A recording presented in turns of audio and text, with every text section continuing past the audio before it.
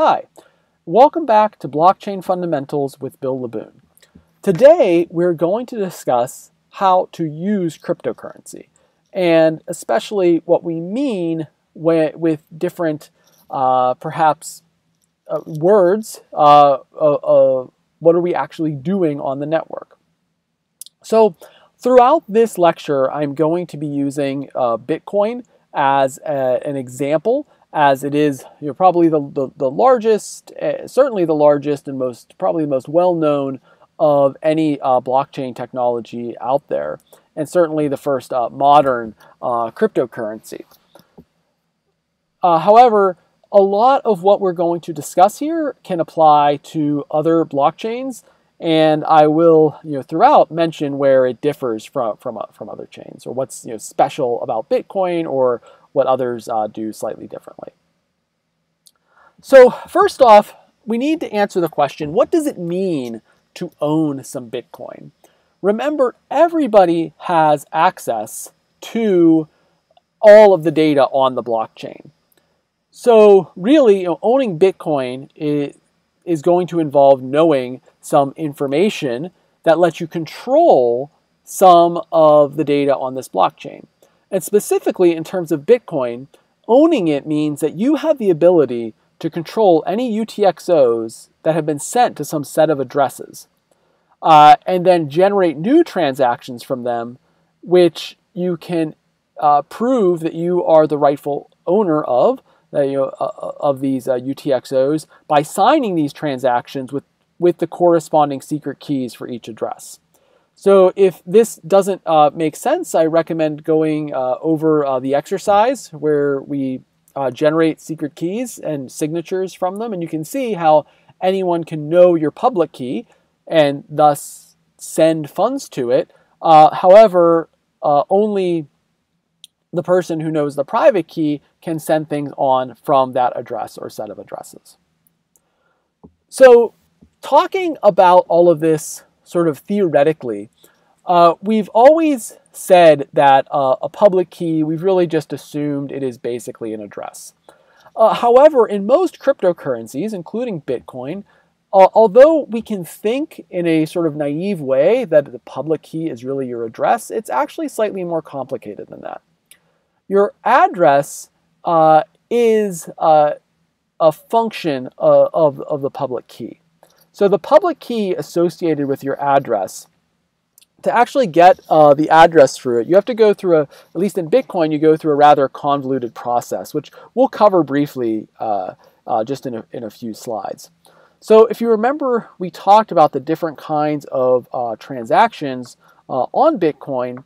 Generally, what you'll see in a normal transaction is a P2PKH, pay to public key hash, not a straight pay to public key.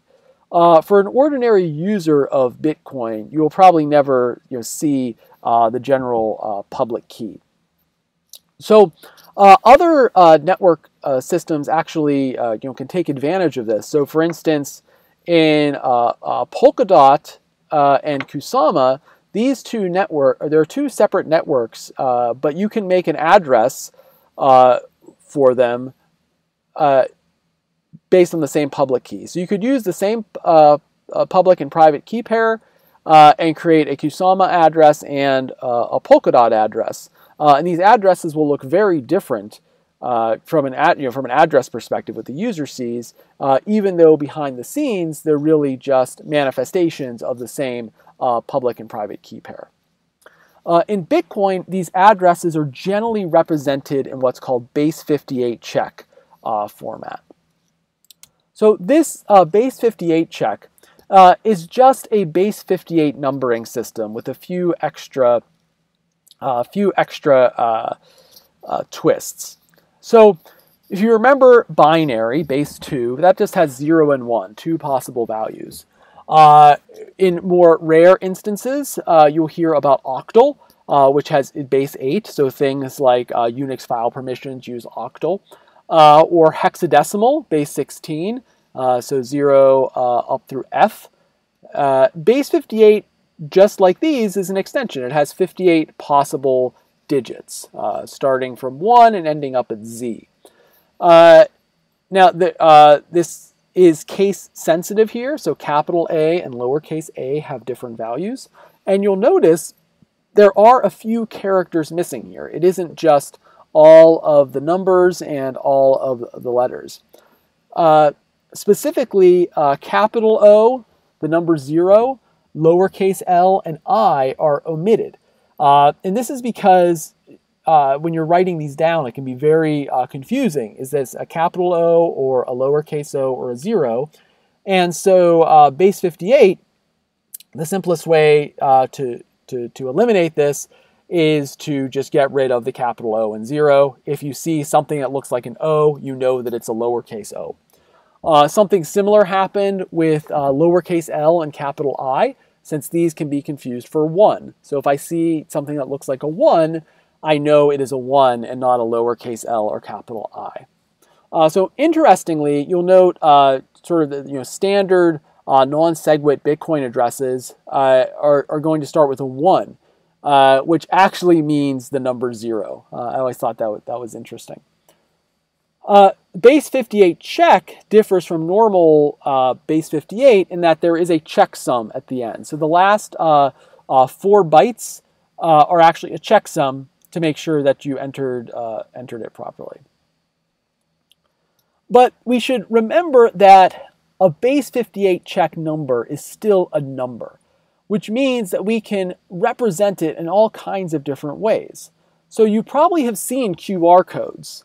And QR codes, really, you can just think of them as the black and the white, just ones and zeros. And these are just another representation of a large number. So we see here a clip from a Bitcoin paper wallet here with the address 1mk ... And then that exact value also produced as a QR code. We also can produce it in decimal. So it's just a standard number, or binary, just a sequence of ones and zeros. And all of these really mean the same thing. They can be they're displayed in different ways, but all these values, the QR code, 1mk ... 557 ... 111 ... all of these represent the same thing, that public address.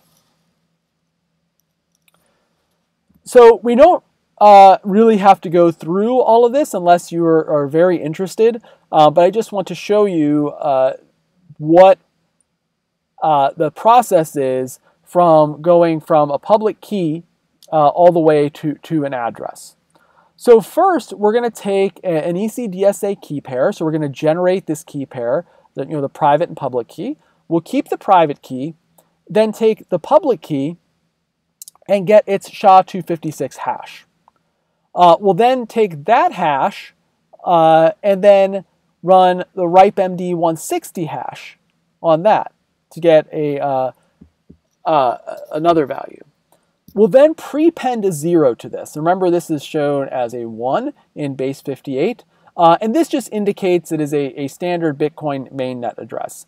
So you'll see other prefixes that indicate what network things are on. So like, if it is a testnet or a different type of address, like a SegWit address, you'll see different prefixes on it.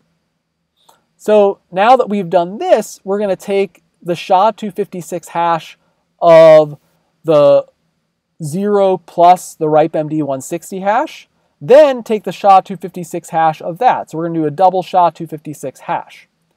We take the first 4 bytes of this last hash and add that to the end of the prepended address found in step 4.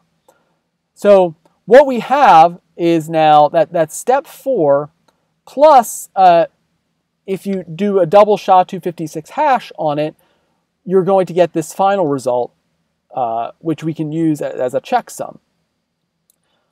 Then we're going to take that original result back in step 4 and add that checksum. All right, so the first 4 bytes of that last SHA-256 hash after the double SHA-256 hash. And finally convert that result to base 58 check encoding. So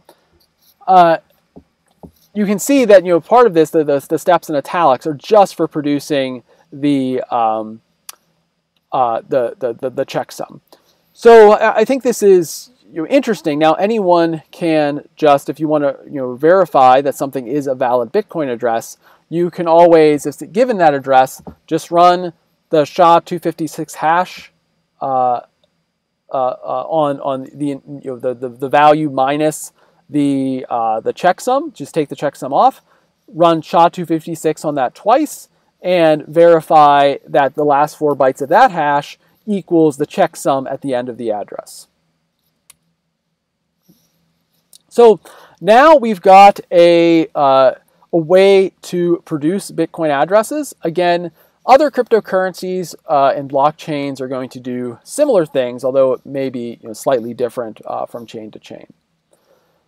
So one of the interesting things you can do with this is generate a vanity address.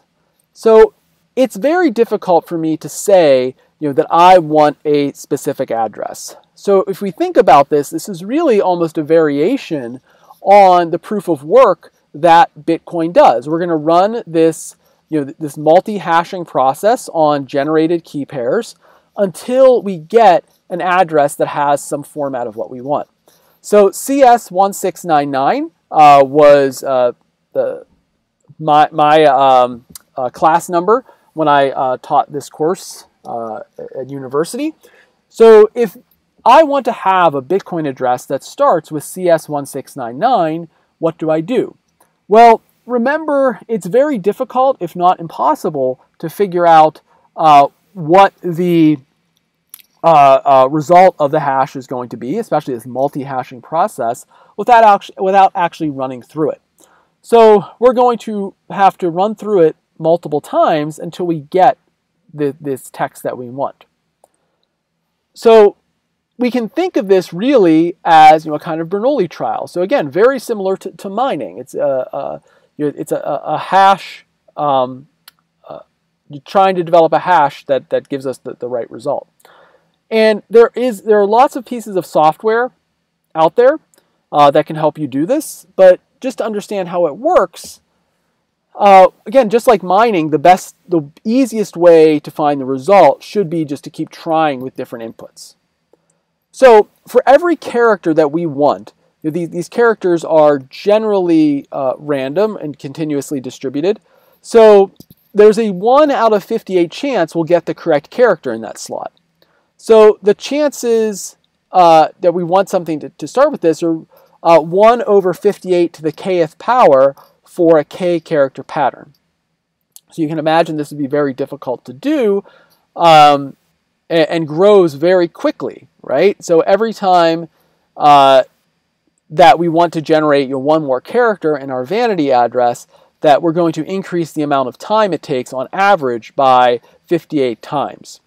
Now, of course, we always could get lucky or unlucky. It's hard to say exactly how long things will take, but it definitely will generally take longer the more characters you want.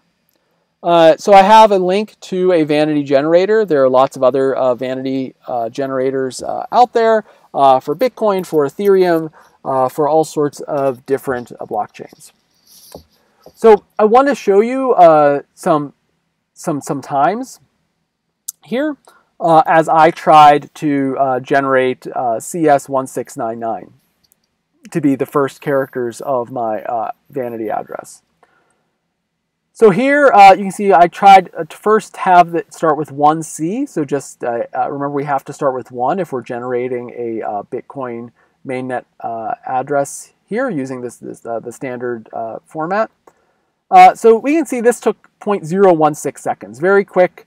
I've got, here's my private key. My address is 1C, so I started with C, and that took 16 milliseconds. 1CS only took slightly longer. And in fact, it was actually rounded off in here to the exact same amount of time. And this is because we're really not looking for that many different characters here. If we think about this, to get a C, well, on average, we'd have to do 1/2 times 1 over 58 So 1 out of every 29. So we should just be able to produce 29 addresses. That should be very simple, and a modern computer can do that very quickly. Now we can see, though, once we start looking for 3 characters, 1CS1, we're starting to get a little bit of extra time here. This took a little over half a second to give me the address 1CS1KOO, whatever. And adding another to that, 1CS16, well, now it's 23 seconds. CS169 took over 10 minutes. So you can imagine if you want a very specific address, this is going to take a very, very long time to do. I didn't actually run it, but if getting this many characters, 5 characters, took us 10 minutes, then we can imagine getting 6 characters would probably take us about 580 minutes. So multiply by 58 each time we're doing this. Again, we always could get lucky, but generally it's difficult to produce these, and the more characters you want, the more difficult it's going to be. All right, so now you've made your vanity address, if you like. You understand what an address is. So how do you store your cryptocurrency? Well, really, storing cryptocurrency is really all about managing your secret, and perhaps if you're interested in maintaining anonymity or a good level of pseudonymity, your public keys perhaps as well. But there are a variety of ways to do this, and I think the easiest way to categorize them is what trade-offs are made, because there are always trade-offs being made with how your cryptocurrency is stored. And I think the major trade-offs that we should cover here are availability. That is, how easy is it for you to access the coins there and do things with them or issue transactions from your account? Security, how secure is it? And finally, convenience. So how easy is it to deal with? So something could be very available yet still inconvenient. So for instance, if I have to, I have something in my wallet, right? That's however, that wallet could very easily be stolen. So it has very low security, but it's very available, but it has a horrible user interface. Well, it might not be very convenient to use. Or if I can only do certain things with it. For instance, with paper wallets, really they're send only until you sweep off all of the Bitcoin or whatever cryptocurrency from them. And so you can't really do much with them. So while they might be available, they're not very convenient. But let's actually go through some of these instances. One other thing I wanted to mention here. The big differentiation is generally between hot and cold storage. So hot storage means generally the transactions can be directly made onto the Bitcoin or whatever network, which also generally means that there is network connectivity. You're online. You can do things. Your private key is directly accessible on the same computer that the network connection is being made. So we can think of hot storage as something that's super convenient, but we can also realize that the security is not as good, because if someone breaks into your computer, then they can take your private key or send your Bitcoin somewhere else. In cold storage, transactions cannot be directly sent, so your secret keys are not connected directly to the network. The secret keys are offline. There can be various degrees of warm storage. So it might be, for instance, through a proxy. So you don't connect directly to the network, but you have a server that is only accessible through a proxy node or a sentry node. One last thing to remember, since public keys can be transmitted offline, you certainly can create something in cold storage and send it. So you may create a Bitcoin address on an air-gapped computer and just write down the the address, and then actually, people can send funds to that. They can send Bitcoin to it, but you will, even if it's offline, even if it never goes online. So you can imagine this is incredibly secure. However, there are some chains that don't allow you to do this, and the other, both the receiving and in order to receive funds, you must also be online. So perhaps the hottest and also perhaps least secure kind of wallet is having software on your computer or phone which directly keeps tracks of your keys, makes transactions, stores your coins, etc. So this is generally considered a bad idea. So while the availability is high and the convenience is very high, since it's immediately available, your computer, you're using it all the time, you don't have to pull anything out, security is extremely low. Because if anyone gets onto your computer and you're storing this, especially if you're storing this data in an unencrypted way, then anyone can get your private keys and then they will have access to all of your Bitcoin. So that's generally considered a bad thing. Paper wallets are not as popular as they used to be, especially as we've discovered some issues with them. However, this is basically just generating an address and a secret key. You print it out and just keep it on a piece of paper. You probably want to laminate this, or otherwise keep it protected. Otherwise, some water might spoil it. So here we have there are a lot of problems with paper wallets. One, they're hard to deal with, right? You can't use these by themselves to send anything. You have to have some other software which reads this data in from it. And generally, it's not considered safe to be, once you read something in, to use it as a hot wallet. Then that key generally is not considered safe anymore. So these can be used, if you're just sweeping a bunch of funds to them over the course of some time, and then you're moving all of it off at once. But generally, they're not considered a bad idea. They're not considered a great idea. Security can be, if you handle these appropriately, can be about medium. However, the availability, they're quite low, they're difficult to deal with, they're very inconvenient. So this should not be confused with some systems that let you write down or store your private key, a private seed phrase. So this seed phrase, which you use for hardware wallets and some other systems, can regenerate your all of the addresses that you use. However, this seed phrase is generally used in conjunction with some other system. So seed phrases are not paper wallets. We'll talk a little bit more about them when we talk about hardware wallets. But they're not, I want to make sure people understand, those are not in fact paper wallets.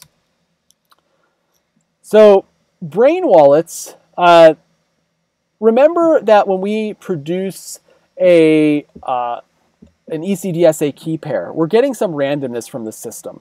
Well, and computers are very bad at getting actual randomness. So instead of that, what computers do generally is pseudo-randomly generate something, given a seed.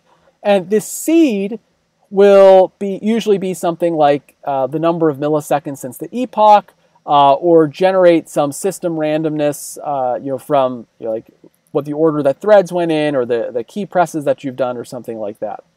However, if we can override this seed, enter some passphrase that we remember, then run SHA-256 on that passphrase, well, we can get a new seed that lets us generate our own Bitcoin address with a private key. So this seems like really great, right? This passphrase can be entirely in your head. It doesn't have to ever go onto a computer. You can you could even calculate all of, if you really want to, if you're really paranoid, calculate it by hand, or at least do it in an air-gapped way. However, you'll notice there's a warning about choosing a strong passphrase. And it turns out humans are horrible at coming up with enough randomness to come up with a good enough passphrase. So remember that all of this data, all Bitcoin addresses that store any funds are somewhere on the network, which means that anyone can essentially spend an unlimited amount of time trying to break them. And in fact, quite a few people have done this. They've just run different passphrases, run different sections of books or passwords or various things until they find a Bitcoin address that they now have access to. So brain wallets have the benefit of being able to be stored in your head or written down. However, using a seed phrase is going to have some other benefits that we'll discuss a little bit later. The other thing is if you have even one letter wrong here, so if you have like an extra space at the end of, when you type this in, CS6991699 is the best class ever, space or period or exclamation point, you're going to get an entirely different value here, an entirely different address. So it is really prone to mistakes, and it's hard to do things with. It's it's hard for humans to come up with a good enough passphrase that it will resist, all of the attacks that can be made on this public blockchain throughout all of time. So generally, we consider brain wallets to be very low availability, very low in convenience, and generally low to medium in security. So if you do everything correctly and you can come up with a phrase or something you can remember that was not used by anyone, and you do everything perfectly correctly, it's hard for anyone else to guess, then we have medium security. But that's really hard to even get to that point. So brain wallets, not something that are really in fashion right now. So hardware wallets are kind of considered for an ordinary user probably the best trade-off between availability and security that we have. So these are generally simple devices. They tend not to be like what we would think of as a full computer, which generate keys, they sign transactions, but the secret keys never leave the device. They have very limited input and output. So transactions are fed in from your computer. They'll connect via like USB or something like that, or via just displaying QR codes. They've got very limited connectivity with the actual network. They're signed locally on the hardware wallet, and then the signed transaction is output. So basically, from your perspective, what you would do if you want to use a hardware wallet would be something like buy one of these, enter your password, run some software to send a transaction on your computer, plug in the hardware wallet to sign it, enter your passphrase or whatever on the actual hardware wallet, and then send it out over the network. So these are a little bit annoying, slightly annoying, because you need to have the actual hardware wallet with you to use it. So that's why availability and convenience, I have it at medium. But security is extremely high, and they're not that difficult to deal with once you're just used to. It's just like carrying your wallet around. You have a hardware wallet that you have. So I remember when I first got into Bitcoin, I was thinking to myself, well, what happens when that hardware wallet fails? What happens if I dunk it into water? Or just, there's some sort of software glitch, or I get really angry at it and throw it against the wall. So generally what you can do is when you first generate, when you first get a hardware wallet and you generate an address, before you generate addresses rather, you can get a seed phrase fed out to you. So remember we talked about this with brain wallets. This seed phrase is going to allow you to generate all of the data back on the hardware wallet. So if you get a new one, and these all follow a pretty standard protocol, so even if the company goes out of business, there are other ways of using the seed phrase. You then can have access to that wallet on a different hardware wallet. So you need to keep this seed phrase safe, However, this differs from a brain wallet in that the phrase is generated for you, so it's going to have a lot more randomness than something you come up with on your own. And generally, these also have checksums. So if you try to enter in an invalid word, for instance, or you have a word list that you can verify what are the particular words used. So they tend to be a lot easier and tend to be the recommended way for most users of cryptocurrency to hold their coins. So remember I said that these hardware wallets will let you produce more than one address. Some blockchains are more open and willing to use the same address over and over again. So for instance, Ethereum, in order to avoid state bloat, they really encourage you to use the same address. However, Bitcoin, especially because it is UTXO based and not account based, is going to really encourage you to not reuse addresses. And the reason for this is having a single address, if we're worried about anonymity, is generally a bad idea. It's going to leak information about your identity.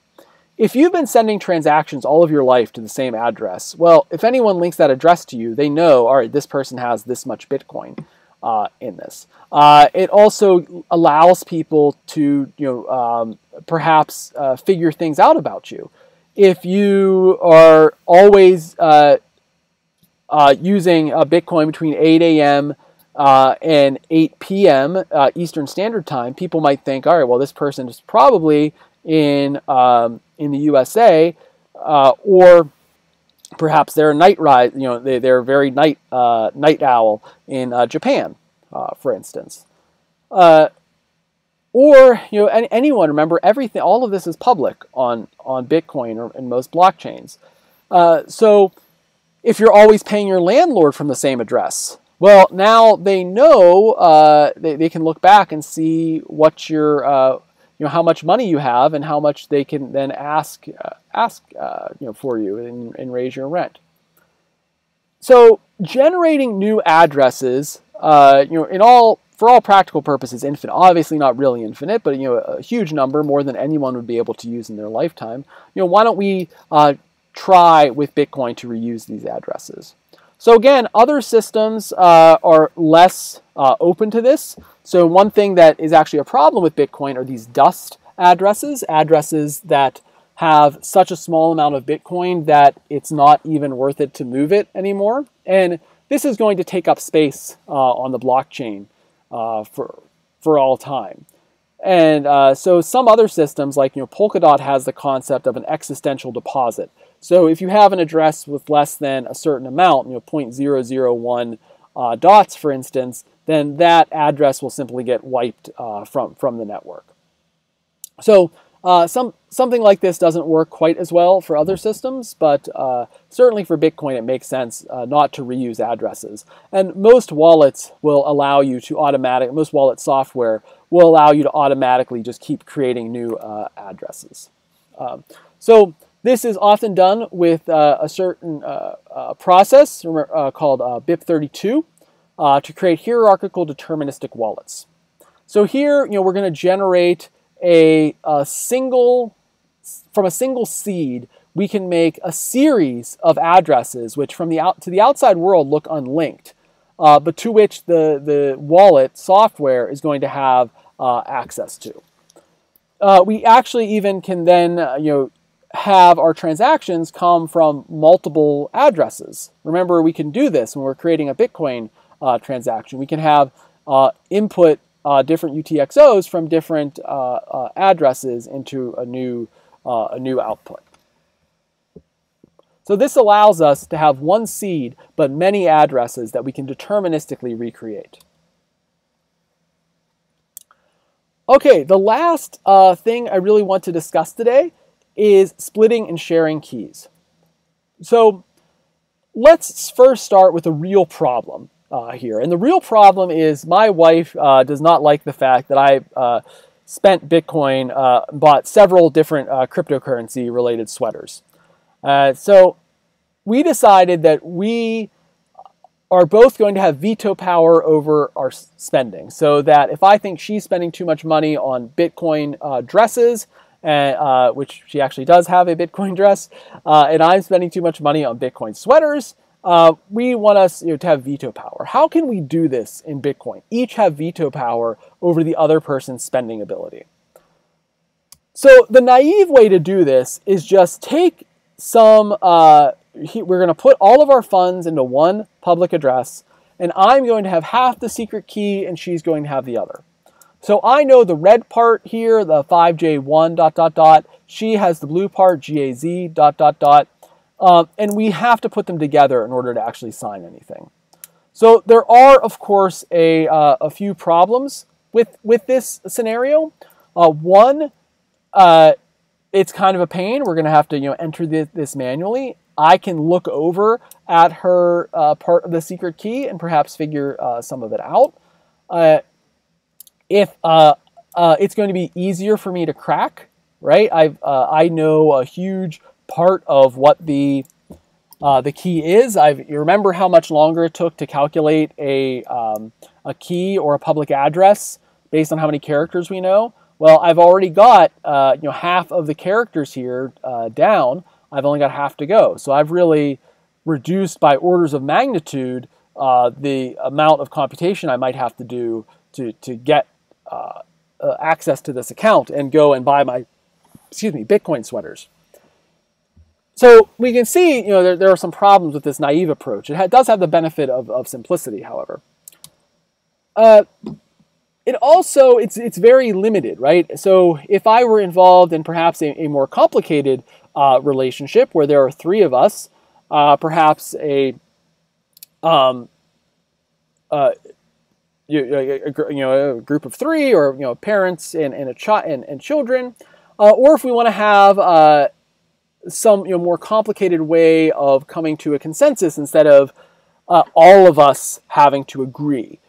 All right, so let's say here, I've got values k and n. K is less than n, less than or equal. And can we split the key into n pieces? So if we have k shares, we can determine the key.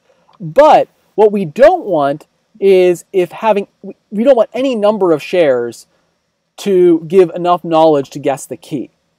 So what I mean by this is if I don't have enough shares to actually do the transaction, then I should be in the same position as someone not having any of these shares of the key.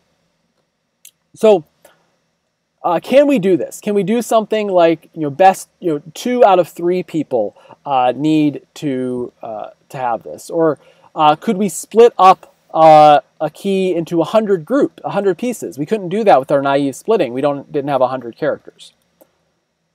So one way to do this in a more complicated way is just generate some random value and XOR it, exclusive OR it, with the initial key. And then together, so we now have 2 shares. We have some R and then S XOR R. So R is just an entirely random or pseudo-randomly generated value. That's not going to help us. And S XOR R, if we don't know R, is also going to look essentially like a random value. It's only if we have R and S XOR R together that we can XOR this again and get the actual key. And we can do this just extrapolate it outwards with more XORs, more random values. But n has to equal k in this scenario. So it's really useful if you want to do 3 of 3 or 4 of 4 signing, but it really falls down. There's no way, if you're missing any of these, you're not going to be able to actually calculate the secret key. So it really falls down once we get to the point where we want to do best 2 out of, or 2 agree out of 3 or 5 out of 7 or anything like that. So what do we do if we want our k value to not equal our n value? Which we can see this actually occurring in a lot of places, right? So I want to make sure that my son gets my Bitcoin upon my death. if we decide that he has come into an inheritance, well, if both my wife and I agree that we can give this Bitcoin to my son, and if it's only going to be me and my wife, then that's fine. But what if I'm dead? Then she is not going to be able to send this. So why don't we have my lawyer has one share here. I have one share. My wife has one share, and any two of us. So if my wife dies, my lawyer and I can send the Bitcoin to my son. If my wife and I agree he's coming to his inheritance, we can both together do it. Or if I die, then my wife and my lawyer can send the funds. Or you need at least 2 members of a board to agree to spend money from a corporation's Bitcoin account. Or 5 out of 9 justices are acting to pay out Bitcoin in escrow. So we can see there are a lot of different cases where we might want to use this in real life, so in actuality. However, using our naive splitting or our XOR process, this is going to be impossible. We needed k to equal n. So there is another interesting thing based on slopes of a line, an intercept. So this is Chamir's secret sharing scheme. So the idea behind this. So let's say our secret key is 5, and I realize it's a very small number, but just to make the math easier. What we can do is send out, if we want to do, let's say 2 of 3 here. So this is we need 2 of 3 to agree with it. Share sub 1 gets the point 38, so they just know this point. Share sub 2 knows -3, 2, and share sub 3 has -7, -2. So any one of these points, you're not going to be able to calculate the slope from. Right? Our slope is y equals x plus 5. Again, very simple. Imagine the numbers are bigger for a real Bitcoin address. However, if I have 2 or more points on the line, then I can calculate that intermediate value. So I can calculate 100 of these shares, but as long as 2 people have them and come together and agree, they can together figure out the actual intercept. So if you just have one point, there are all kinds of different slopes that could be coming from that point. Really, essentially, an infinite number. Although with discrete math that's modular, we do have some limits, but it's going to be essentially infinite. If you can't determine the slope, you can't determine the intercept, which means you don't know the key. But as soon as you have 2 of these, you can calculate the slope and thus the intercept and thus get the key. And you say, well, that's all very well and good, but what if I want 3 of n? Well, here we just need to increase the order of the function, of the polynomial. So here we've got y equals x squared plus 5, and I pass these points out. And the only way to determine where this parabola intercepts is if you have 3 or more points on it. So here I've got a 3 of 4 sharing scheme. By having 4 different points, as long as you know 3 of them, you're able to reproduce that parabola. Otherwise, you can't. And then we can stretch that out just with higher order functions. So we're going to determine the key, then determine k. So what is the minimum number of shares that would be needed to unlock the funds? All right, so now create some k minus 1th order polynomial which intersects the origin at 0, key. So somewhere somewhere along that line, there is along that axis rather, there is an intercept point. We then determine n random points in the function, and distribute those n random points. So here we've got this cool concept that we can now set k and n to whatever we want, and they're very easily calculated as long as you have at least k of these shares. And if you don't have k, if you only have k minus 1, then you actually don't have any additional information to help you break the code. Unlike what we had with our naive sharing scheme. So this is a really cool process, but the problem is, of course, at some point here we are generating the actual secret key. So there are other ways that we're not going to go into here, but I just want you to know that these do exist. A way for everybody to make partial signatures. And so you never have to have the secret key actually generated until you are actually signing off on something. So you never reveal the key. Every user can sign the transaction, and the key was never produced in one single place. So what we have been talking about so far has been actually using and sending your coins yourself. But not everybody always does this. And is a good idea to keep track of your own keys, because it's not your keys, it's not your coins. However, there are online wallets, both exchanges, where somebody will keep track of this for you, and you have to trust that exchange. There are online wallets that you can access or even access online that require no installation on your part. You just need to enter in your key somehow and store that offline, and the code will work for you. So they're sort of non-custodial. But there are possible security worries when using these, but they are very, very convenient. So an exchange is not just is different from an online wallet in that they also allow you to buy and sell Bitcoin. They act just like a stock exchange. So I'll give you whatever, this much money for a share of stock, or I'll give you this much money for this much fiat money for one Bitcoin. So this is really convenient because you can buy a Bitcoin or other cryptocurrency and store it. But of course, you're offloading your responsibility. So part of the benefit of cryptocurrency is that you can verify everything. You're obviously not going to be able to do this if the online exchange is handling all of this. And there are also other risks, such as they may be fractional reserve, which means they may not have all the Bitcoin that they say they do.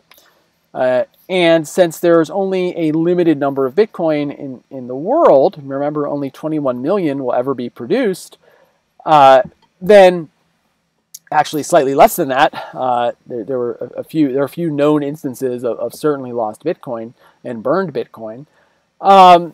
So it can be a problem if you trust them to have it without proof. So, for instance, there are some risks with holding your cryptocurrency on an exchange. So first is an exchange run.